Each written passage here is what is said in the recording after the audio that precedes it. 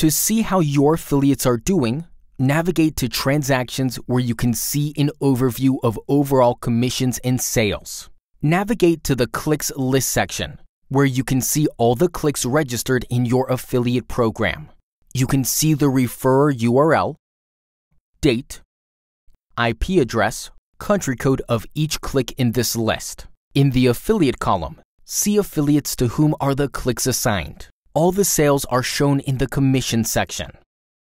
You can change the search through this month, today, yesterday, or see only approved, pending, or declined commissions.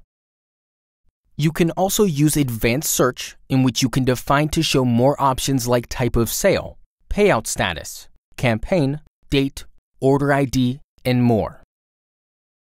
In the recurring commission rules section, you can see and manage your recurring commissions. See affiliate, total cost, order ID, date, last commission date, and status. Through these reports, you can manage orders, clicks, and see what's happening with your affiliates. There is more detailed reports in this report section.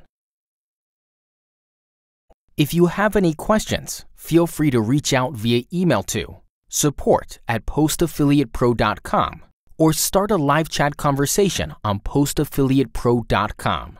Thanks for watching.